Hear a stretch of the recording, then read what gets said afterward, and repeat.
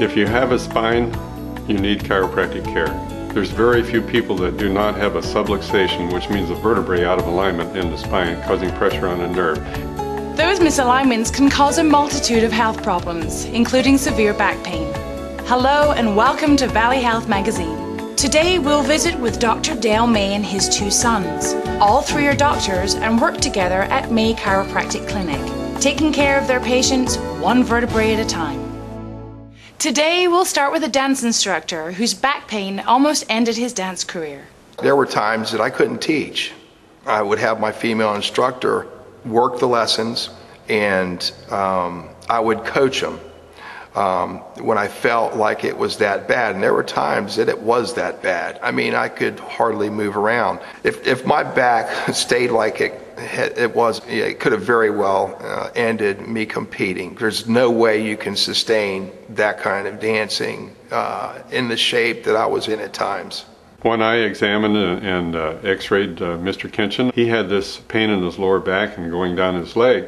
When I first went to Dr. May, he listened to me, wanted to hear what kind of challenges I was having, and then he had taken an x-ray. On the x-ray, it showed that I had a disc that was not nice and finely defined. It had a little wear on it, which, realized it was from a previous injury that I had when I was probably about 21, 22 years old. On careful examination, I found out that his problem was coming from the second sacral, which is very unusual.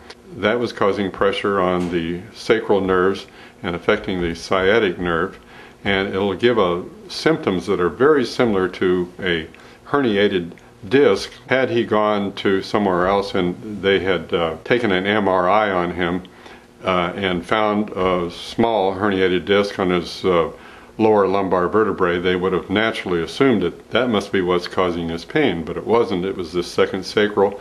So Dr. May's examination revealed the source of Kenneth's problem, as well as the possibility that another doctor could have misdiagnosed his condition altogether.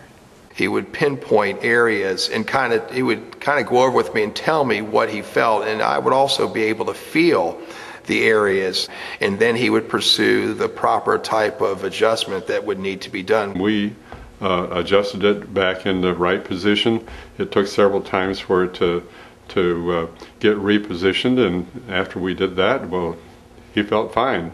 Dr. May was able to pinpoint and give me relief that lasted. When you're dancing, it's a sport, and you're moving, and your body's moving in a lot of ways. I felt better. My general health and what have you had improved immensely.